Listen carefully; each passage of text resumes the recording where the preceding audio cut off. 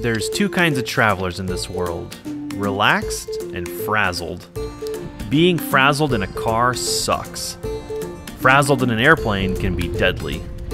The difference between enjoying flying and being miserable is preparation. My frazzle-free flying strategy is to do all my prep before the big day. Fuel is topped off, windshield is clean, bags are packed. Wake up fresh, grab coffee, enjoy the sunrise and wildlife on my way to the airport. My plane is in front, plenty of time for a solid pre-flight. Watch a couple planes land, and then we're climbing away into the brisk morning air.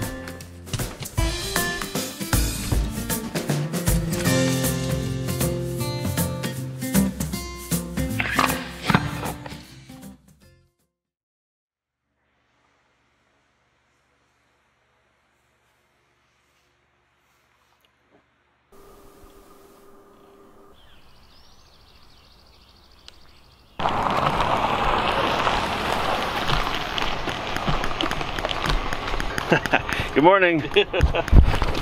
Our destination today is a secret backcountry airport at the gateway to Glacier National Park called Ryan Field.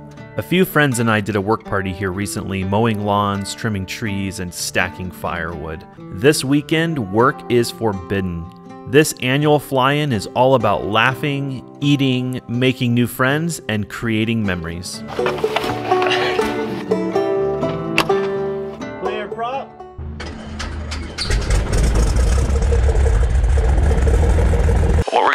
Here is kind of simulate the takeoff that's going to happen at Ryan Field when we depart there, so it's going to feel like pretty atypical. We're going to basically simulate a short and soft field takeoff. RPMs and oil pressure in the green. Airspeed's alive.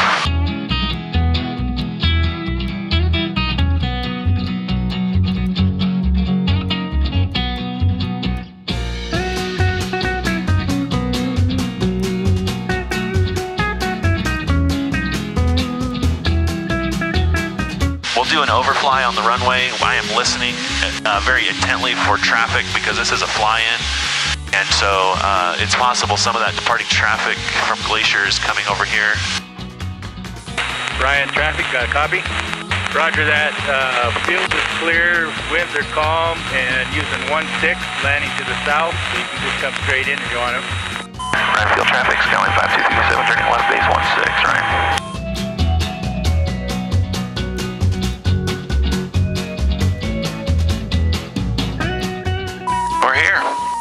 Non-traditional approach. Check out that guy's tent. Ah, it's a wing tent. Nice. Pretty sweet, eh? Alright, radios are going off.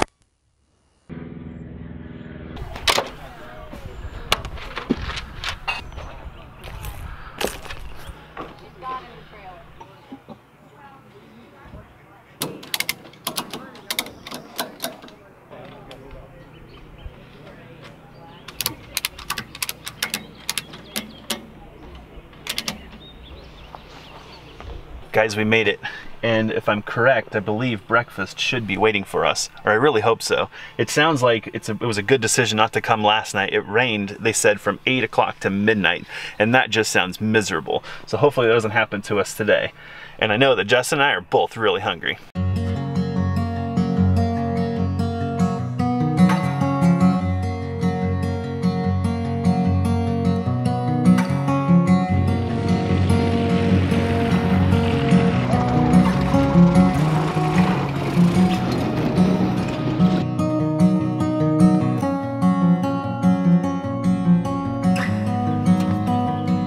What's today, the 29th?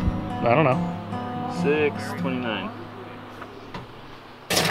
A couple people have been here. Oh, something with that.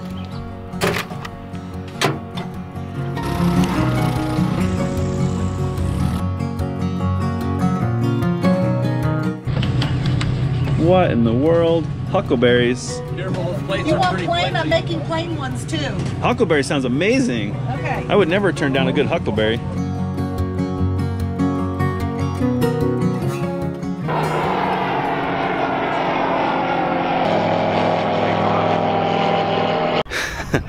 wasn't sure if I was going to get breakfast done between all the wonderful, friendly people that are here and all the airplanes that are taking off and landing.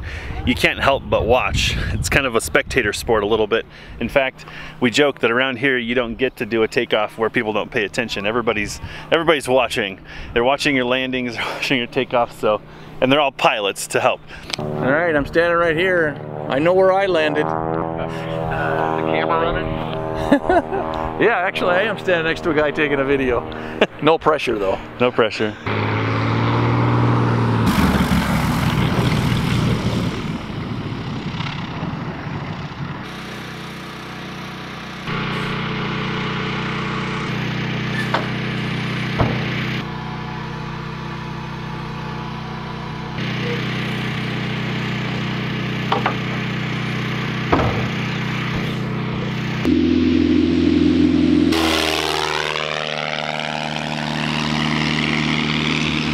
Well, I think a group of people are going to do some horseback riding, and there's another group that's going to do something else. So I think it's time to socialize, kind of meet some people, shake some hands, build some relationships, and try to enjoy this beautiful day.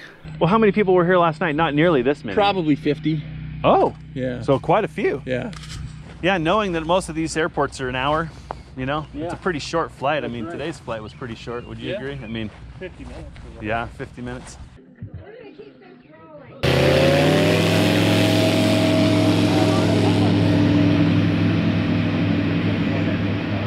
Well, so far met people from all over the country, which was to be expected.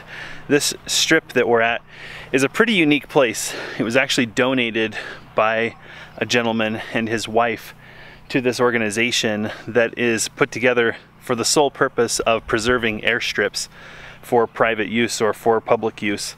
A lot of these airstrips are being threatened, and there's a lot of forces out there that want to remove them from use. Maybe not this one in particular, but the fact is maintaining an airport takes a tremendous amount of effort, and this organization has basically recruited volunteers.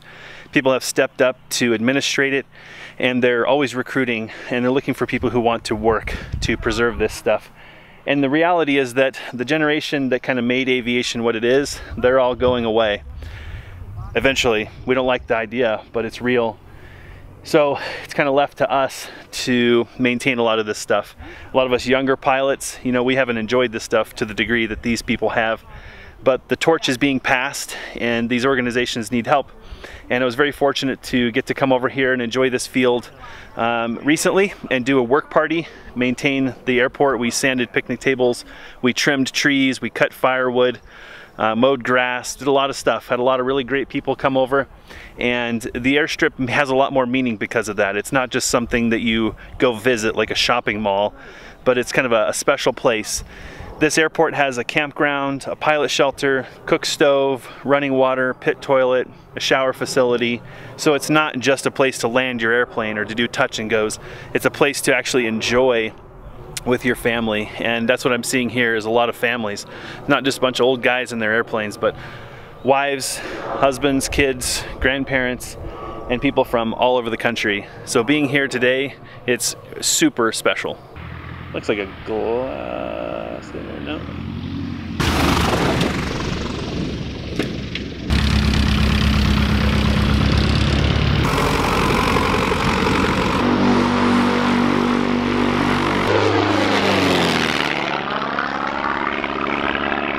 How fun is this?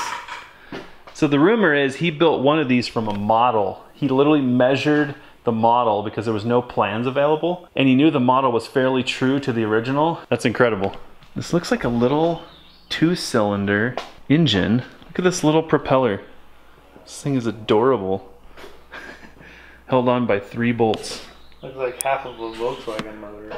That's what you know what? That actually might be what it is. Yeah, and it's got one exhaust per cylinder. That probably goes right on the carburetor. Yep. That cowling looks a lot easier to remove than mine, that's for sure. Yeah. A couple less bolts. This is a 2-seater. Look at that headset. Bose Eat Your Heart Out. The original noise canceling. The gentleman who actually donated this airstrip to the RAF was a P-38 pilot in World War II. and he had a strong aviation background, so he spent his spare time between building the house and the airstrip. He actually built airplanes for fun. And even though he's now passed away, deceased, these airplanes are still here, and they're kind of kept more like a museum. In fact, this whole airstrip in a way is kind of a museum to this gentleman and his wife. They're just really good people, and they were very compelled to keep this airstrip alive, even though it was built kind of as a like a realization one day that they had room to do this, and it was more of a grassroots effort. It's been taken over by the RAF, and they've worked really hard to improve it and to sustain it so that it's usable into the future, but more people can come here and kind of learn the history of this family and the airstrip.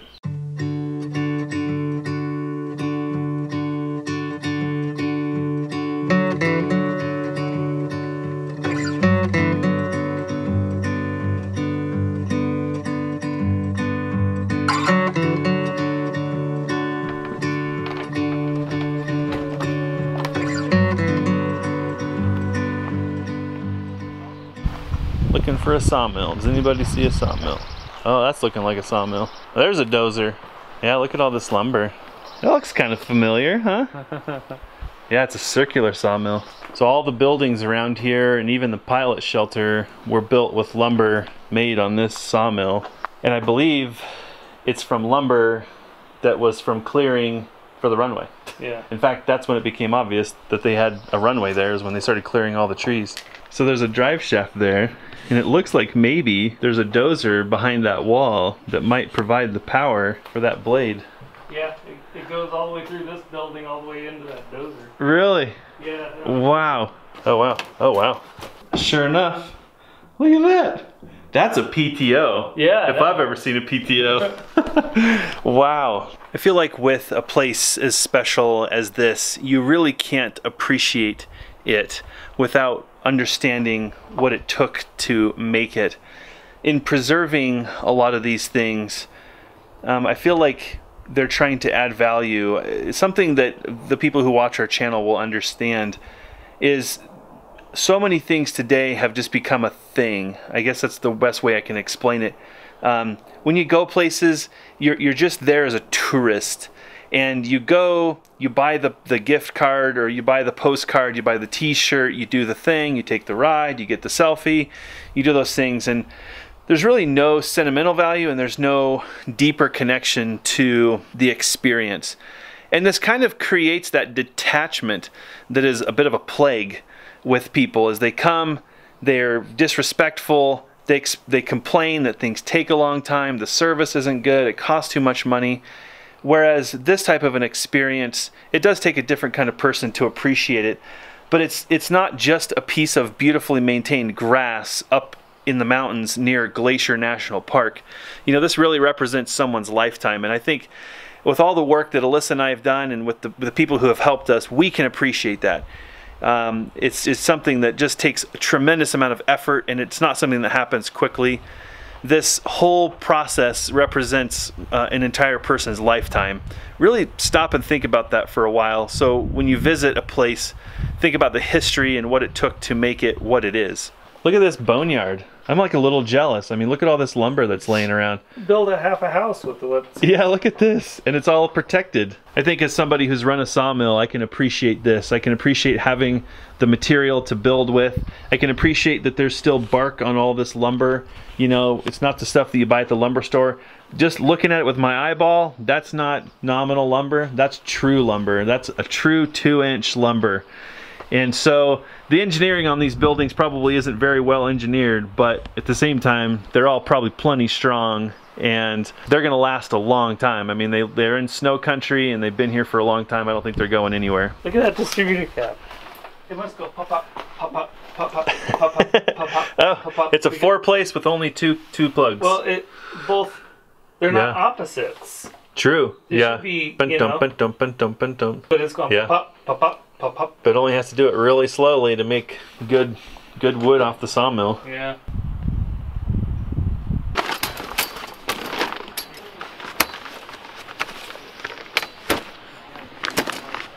Is it really dumb to stand here? No, you're fine. It doesn't hurt like a horseshoe. Looks like your beer's no good. Party foul. -1. Oh, nice. Dirty.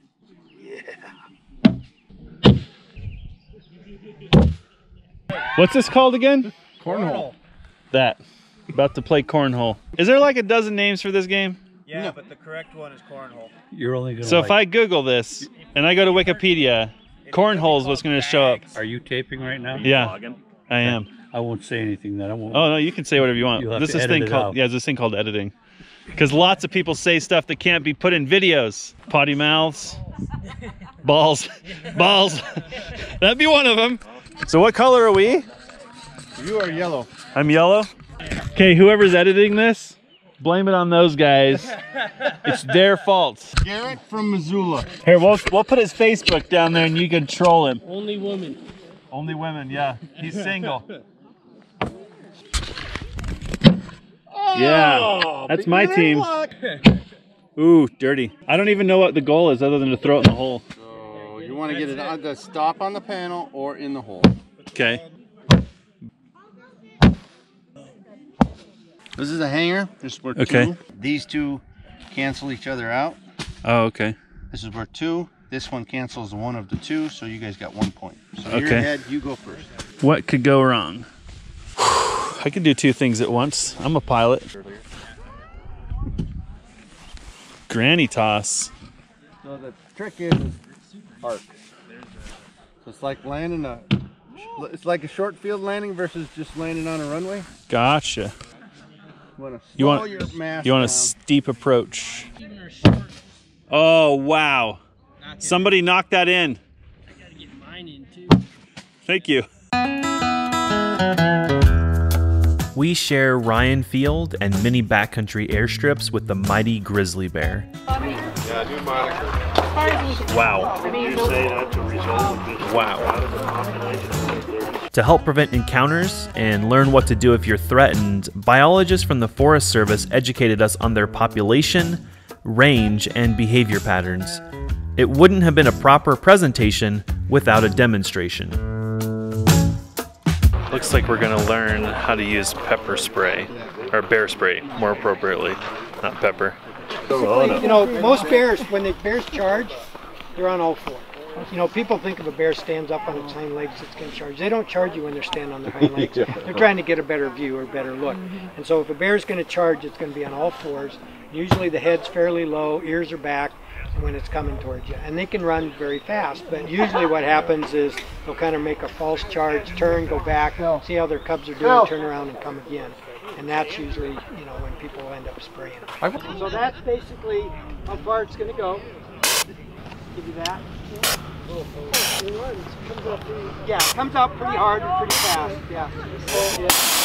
Oh, fun. Take the safety off. Okay. Shoot from the hip. Okay. Hold your camera. Yeah. Oh, wow. That's a lot of force. That's pretty impressive.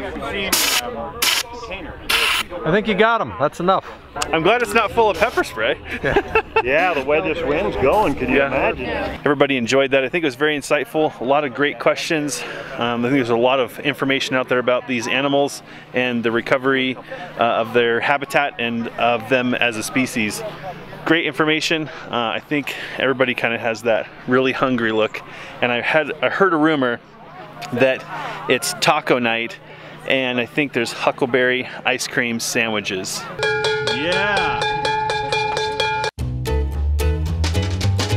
I am grumpy old man. I do what I want, when I want, where I want. Except I gotta ask my wife. Okay, here you go, Michael. Justin, do you want a beer? I said, do you want a beer? What's on the menu? Alright, man. Ground beef and pulled pork tacos. Pulled pork. Well, 1 or 2. Sold 2. Okay. Por favor. You missed out last night on the sirloin steak. I did hear, I heard I lost out on the steak. I'm sad about that. So this is secondary. Wow. I normally don't do this. Thank you. Enjoy. What's this? It's rabbit food. Lechuga. There must be women around here.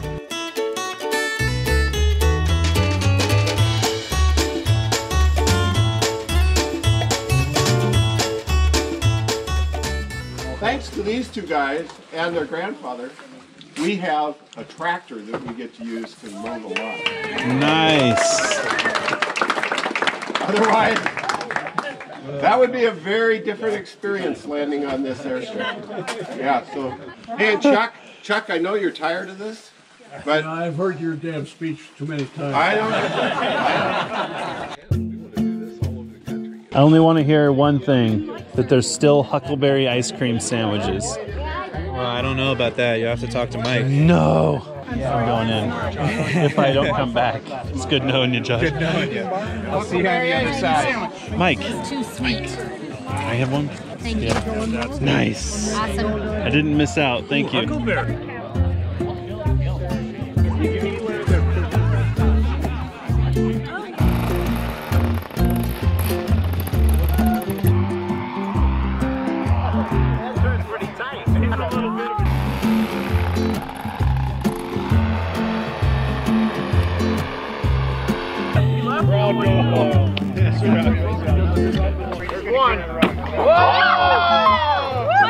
Oh, she doesn't Wait.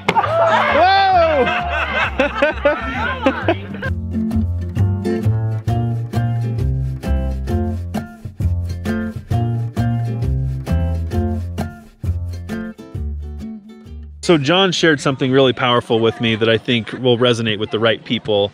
I was sharing with you how after learning to fly, I realized that learning to fly an airplane is nothing, really. You need to become a pilot, and that involves so much more than just flying an airplane. But you kind of opened my mind by saying, then what?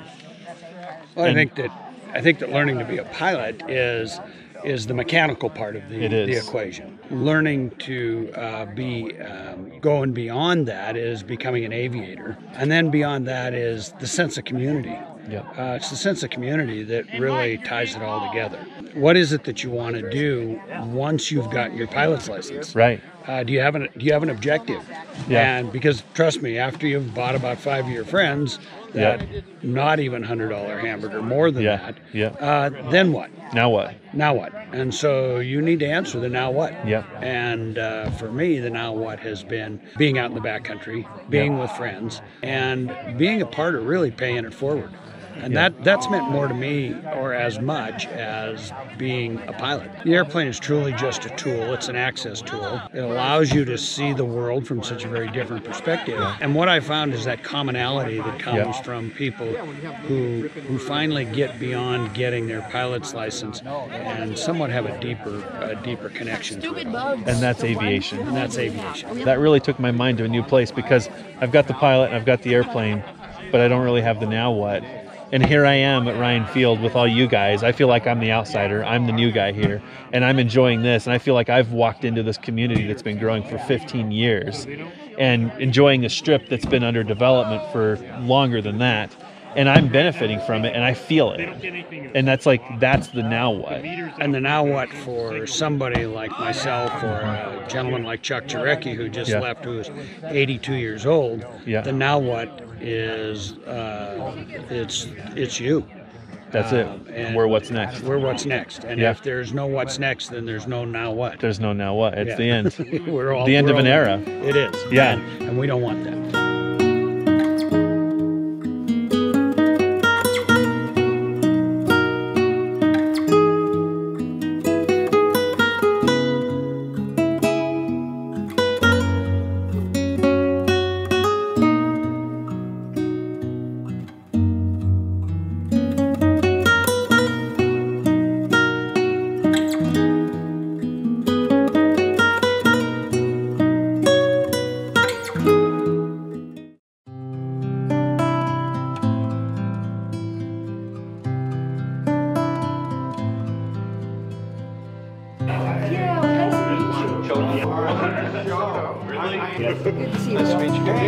Did you two meet?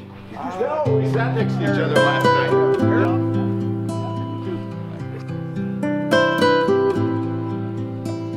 Have a good flight. Clear.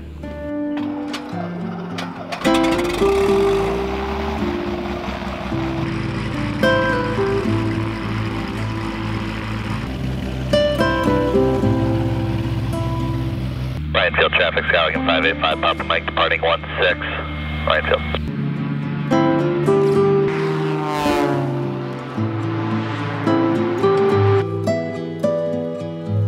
Safe flight, guys. Thanks, see ya.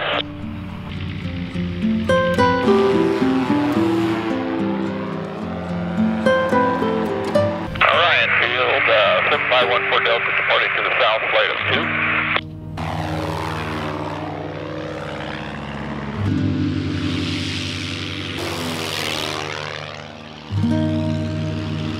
Safe flight. Yeah. You guys all have a safe flight. We'll see you soon. Yeah, thanks, John. Thank you, John. See you pretty soon.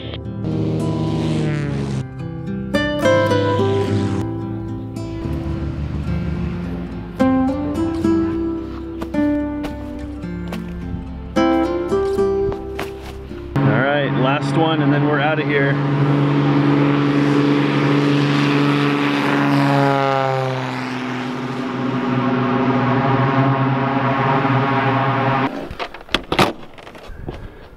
Justin was hungry about 3 hours ago, but he's been manning up and hasn't said a word, but I have a hunch when we sit down and I offer to buy breakfast, he's not gonna hold back, if you know what I mean. Clear prop.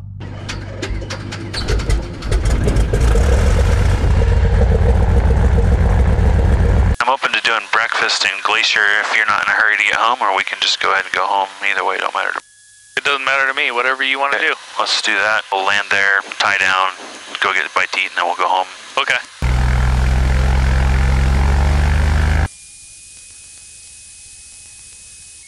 Ryan Field, Skylink 5237, departing runway 16, will be headed to the west. Ryan.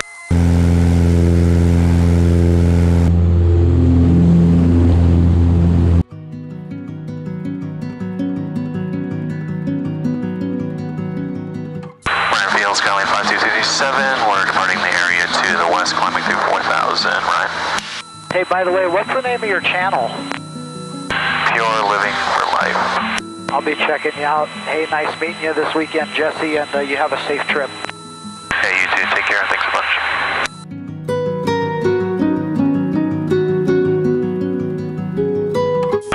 Kalispell City, Skylink 5237, turning left base 31, Kalispell.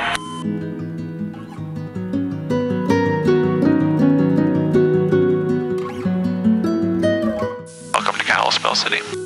Oh, it's a beautiful place. Oh, there's tie downs here. We'll just tie down on this far one because we can just walk over there to the stoplight, take a right, and there's a kind of a bar there. Okay.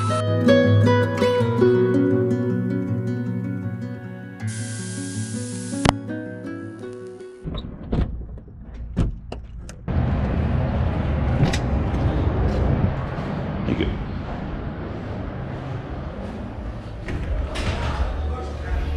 Yep, thank you. Awesome, thank you. Thank you. Thank you. Wasn't too bad. Wasn't breakfast. No, it wasn't too bad. A bit of a hike. So this is an airport where a lot of aircraft would actually back taxi because the taxiways are so narrow. So the wingspan of most aircraft wouldn't be able to fit through here, so they actually back taxi on the runway. Oh.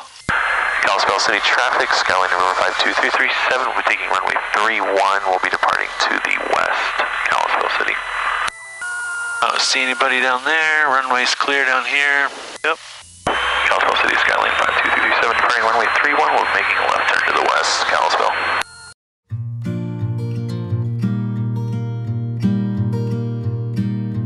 A little bit windy today, huh? Getting there. The winds are picking up for sure. We're just getting lots of sun and lots of convection and wind. And want to try to look at your house real quick as we go by? Yeah, let's see what we're doing. It'll be on your right side. There's the house. Got it? Yep.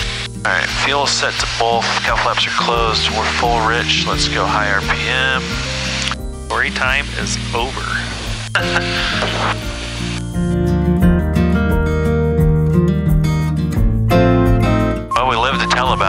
That's always a good sign. Heck yeah. I've even had some good fun, but we wouldn't tell anybody about that. We'll keep that our little... All this asphalt business, all this pavement.